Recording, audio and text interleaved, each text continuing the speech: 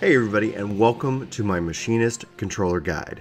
My name is Brian for Work to Game, and in this guide we're going to talk about several things, namely our HUD layout, my cross-hotbar layout, and various macros and settings that I might be using. But just a few things of note. This is obviously a guide to help give you some ideas about what to do. It's really at the end of it going to be about personal preference, so really make this your own.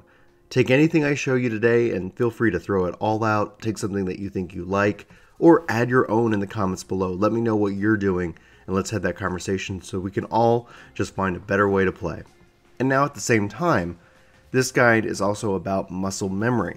So if you're doing something that's very comfortable to you, don't change it up just because I show you something different. Muscle memory is always going to be key in success at learning your job and your rotations. And finally, this guide is going to use some macros. Macros at a DPS level can be a DPS loss, so use macros with great power and great responsibility.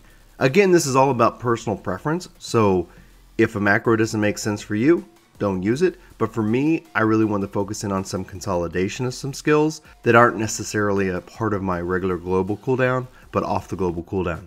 So with that, let's go ahead and get started with my HUD layout. If you don't know where the HUD layout is, it's going to be under System and then under HUD layout. And here you have the ability to lay out your whole HUD. Now, I've covered this in depth in various other guides, but just to give you a quick highlight, I've got my various skills and abilities that are focusing in on the Machinist. So I have my heat gauge and ammunition gauge right above hotbar 3. Status and filaments, I have it broken up into buffs and debuffs. Now, hotbar 3 usually is the number one question I typically get. This is a cooldown hotbar. This is just to communicate when various skills are off a cooldown. So I'm not actively clicking on any of these things, but I do set this and I do make this active for myself. So if you have a keyboard and mouse, you can drag and drop these skills onto hotbar 3. Otherwise, you have to use the virtual mouse. And I've covered that a little bit, but I'll cover that here just in a minute. Now I have my left W cross hotbar and my right W cross hotbar, my main cross hotbar, and then parameters and hotbar 2, etc. Like really this kind of tries to make it your own. I usually spend a lot of time focusing in kind of where I'm circling on the screen right now, and that's really kind of important, but whatever you lay it out, however you make it your own, that's great. Now one thing I do note is that I have hotbar 4 and 5 over here. This is just to help educate myself. This is for my own training to help me kind of work on various openers for that job. This is job specific. If you don't know about that, you can click on the particular hotbar and you can click on UI elements and settings. You can control whether it's on or off and the various grid style that it is. There are other settings that relate to sharing, and we'll cover that in the last section of this video. Now, there isn't really much to the HUD layout. It's really going to be about your preference. I've seen some really interesting stuff, so feel free to come in here, play around with the system, and make it your own. But I try to focus in on where my heat gauge and ammunition gauge are, where my hotbar 3 is, and then how it relates to the overall package of the Machinist here. So let's go ahead and talk about what skills I have laid out for these abilities. So starting with my cooldown bar, hotbar 3, I've got Rook Overdrive, Second Wind, Invigorate, Remove Barrel, or aka Gauss Barrel whenever it's off because I've overheated. Then I've got Barrel Stabilizer, Heartbreak, Quick Reload, and Reload. And the reason I have Heartbreak here is that I actually have a macro here with Gauss Round, and I'll show you that macro here in a little bit. Then on my W cross hotbar left, I've got Refresh and Tactician. Refresh being an MP restorability and Tactician being a TP restorability. And then I have Turret Retrieval right here. Then I have Bishop Auto Turret, which is a macro, and I'll show that here in the last section. Rook Auto Turret, so Bishop and Rook right here. Then I have Hypercharge and Flamethrower. Flamethrower being an awesome ability that you learn at level 70. Then I have Cooldown, Quick Reload, Reload, and Spread Shot being my AoE ability. Then on the right hand side I've got Wildfire, Rapid Fire, Hot Shot, and Ricochet. Ricochet being a wonderful off the global cooldown AoE ability.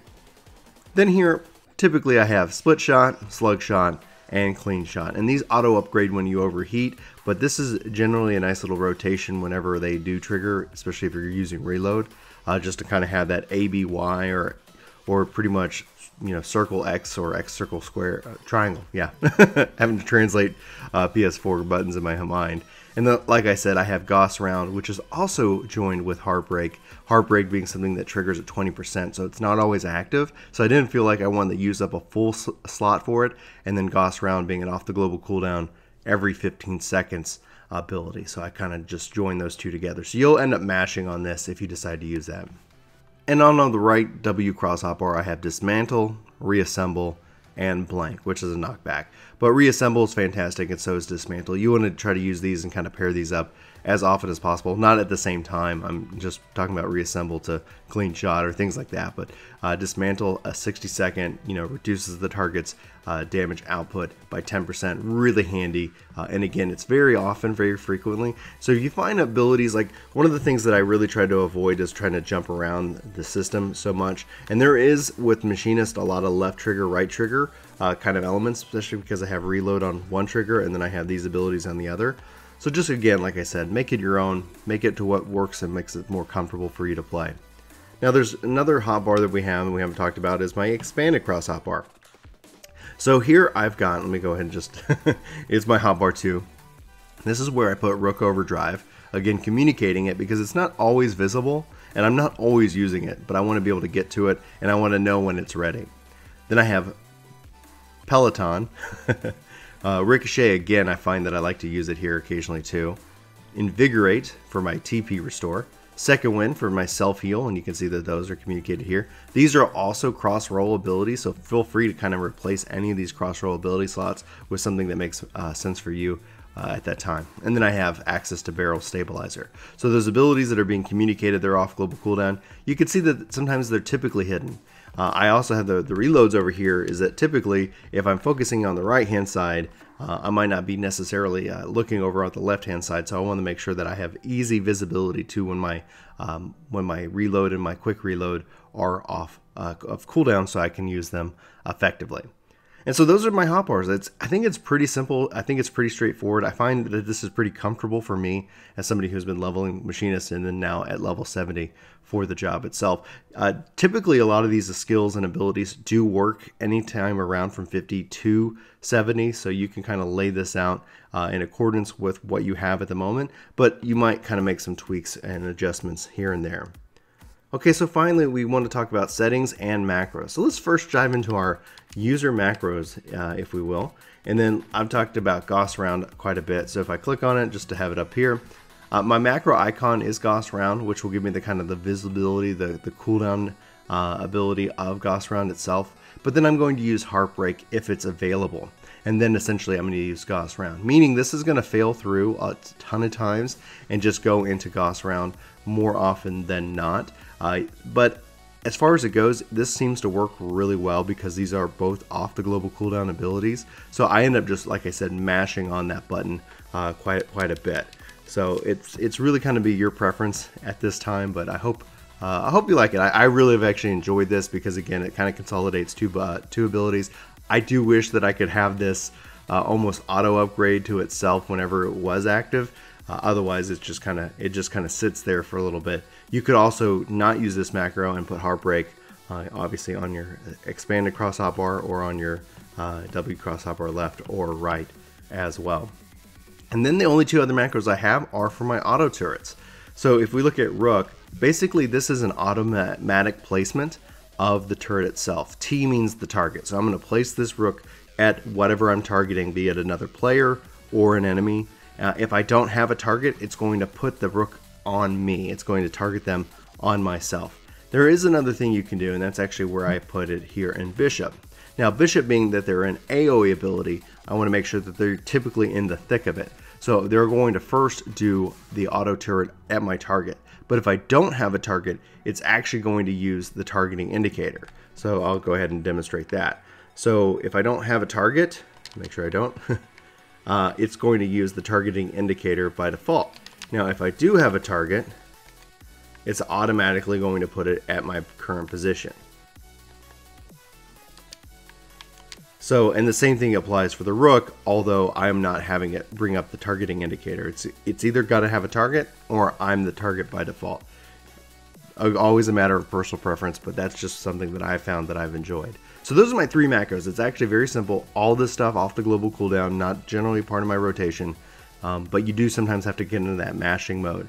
If you do use macros, you have to kind of also, there's a ping warning I would give you. Sometimes with macros, your ping can have an effect. So, and these abilities also don't fall into what's called the general queue. So you can't queue them up and have them immediately ready to go. But for the most part, this seems to work just fine, and I haven't seen anything negative regarding my DPS affected with that. Okay, so let's dive into my hotbar settings. This is the third and final act of this guide. What's important about this is that we talked earlier about kind of sharing. Sharing is important. If you're not aware of it, as you play different jobs, your hotbars are either shared or not shared. Not shared means they're job specific. So you can see everything that does not have a checkbox here is going to be job specific. So 1 through 6 of my cross hotbars are going to be job specific. 7 and 8 are shared. And where this is important is that you see here for my expanded cross hotbar, boom, right there. But then if I hold the right trigger, left trigger, I have sprint, mounts, book, limit break, all of that. All these abilities these are always going to be the same across all jobs. And that's, in this case, set 7 for my hotbar settings. And then obviously here, so this is 4 and 5, and 4 and 5 are specific. So as I change jobs, these abilities will go away as I'm learning my various rotations. Then under cross, this is set in hold. Some people can prefer toggle and mixed. I'm not going to cover that here. You can kind of play around with those if you need to. But I do have my always display W cross hotbar, and I return to W cross hotbar, my cross hotbar after I use an input. So if I just use tactician here, or refresh, you can see that I immediately shift back into my left hand side. Same thing applies to my right hand side. These are kind of one-off abilities that I put out there. They're not a part of my general rotation, and that's just kind of how I prefer it. You can expand the cross hotbar to be able to do kind of 8 slots, but I have it set just for 4, and we'll go ahead and cover that right here.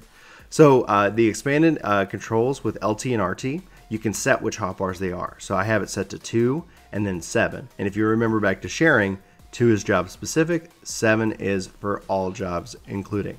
Then W cross hotbar, so is set for LT and RT double tap. And then you can also enable 4 buttons or enable directional buttons as well if you so desire. And these are set to 3 left and right, which are job specific. It is important to note that if you do try to go in and set abilities, you actually have to set them on 3. You can't drag and drop to these placements. It is a little bit kind of annoying at that point. I'm hoping at some point that is no longer the case, but we'll have to wait and see. So that is those hotbars right there. A couple other settings that I use, and it's just a matter of preference. Set selection. Enable customization for weapon is sheathed and drawn. This means that whenever your weapon is out, so if no weapon, I can just tap the right bumper, and I'm going to cycle through various things. And that is what this means right here. So this says hotbar 1 and 7 and 8 are available for cycling if I tap the right bumper, or essentially R1 on the PlayStation controller. I then set it whenever my weapon is drawn to not be able to go to any of those other hotbars. 7 and 8 where I have some macros, where I have some, again, shared abilities that I don't necessarily want to be able to always jump into. But when weapon is drawn, I can set it here. If you do have more combat abilities, like you want to use hotbar 2 or 3, things like that, easily, then you can always set these here so that they'll only cycle through the ones that you want. And you can do the same thing for PvP settings, and you can even have different settings for PvP here as well. So that is it. That is the settings. That is the hotbar settings. That is the HUD layout. The Machinist job is very fascinating, and it has a lot going for it. Obviously, flamethrower being something of really interesting value to me, and then I really like how it looks with the heat gauge itself. You can also, one of the things I did not cover, if I go into HUD layout real quick, you can always set your settings to be kind of what's called simple mode. So if I hit save, you can see that my ammo is now set to kind of just a triangle shape. It's smaller, it's not as visible in the way, and the same thing applies to your heat gauge as well. So you can kind of play around with what visibly works the best for you and makes you the most effective at your game. Now, I hope this has been some help. If you guys, like I said, have any feedback, let me know in the comments below. If you have any questions, let me know in the comments below. There's a lot of guides out there. You can always look up various rotation guides if you're looking for more in-depth analysis about what's the best way to kind of start your opener or close out any various particular thing or any situational kind of abilities. But hopefully I've inspired you. Hopefully you've enjoyed this video. If you have, hit that like button and sound off in the comments below. I'd love to hear from you, as well as what jobs you'd like to see me do next. And anyway, for Work to Game, my name's Brian. Thanks so much for watching this video. I hope you have a fantastic day, and I'll talk to you soon. Take care, everybody. Whoa! Thank you so much for watching. There should be another video like over here, or there, or a vlog somewhere around here. And the subscribe button is below with the contact info. Here we go!